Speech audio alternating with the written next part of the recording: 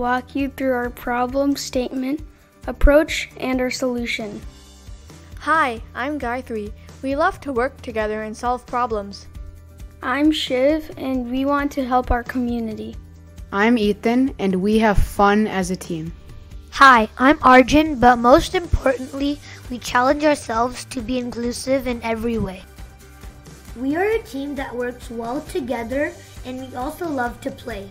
Ethan and I love to play soccer. Gayathri plays tennis, and Shiv loves basketball.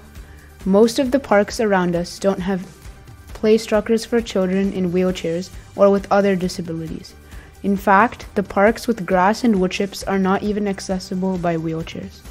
So how do children with disabilities play in our community parks?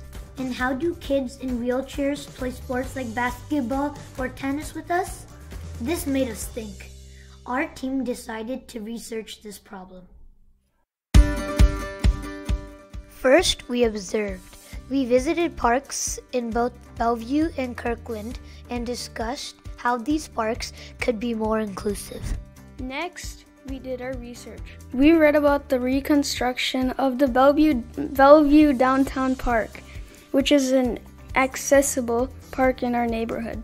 We also consulted staff working for the Parks Department at the City of Kirkland. They informed us that the Juanita Bay Park has now been reconstructed to be adaptive and will soon be open to the public.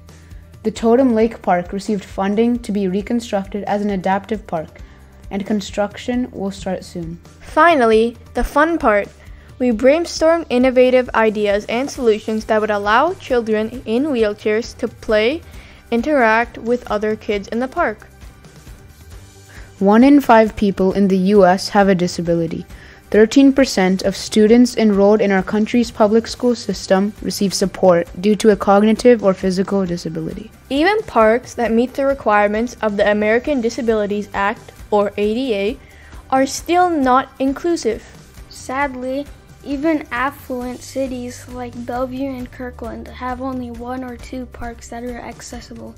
Accessible parks in these cities do not offer options for interactive play for children in wheelchairs with others in the park.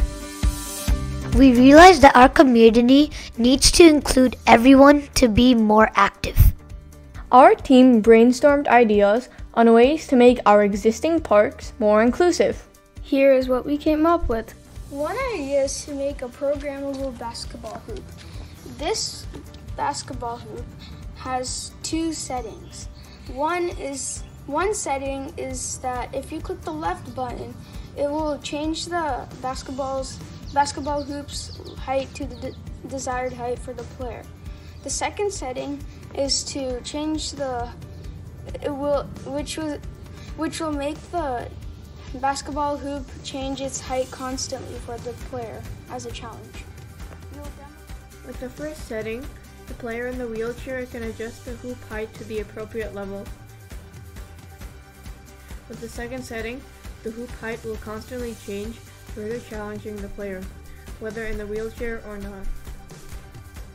And when we went to parks in our local communities, we saw some things for disabled people, but we didn't see things like designed for them, and we didn't see a lot of people who are disabled there as well. So we wanted to just kind of design a park where people who are disabled can go and also have a fun time.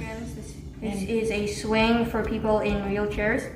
They roll on and the swing raises by itself, meaning by a motor, and then the swing swings using a motor.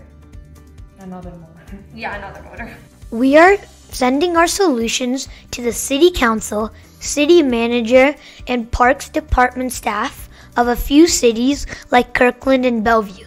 We hope they will adopt our ideas and truly help our community parks become inclusive.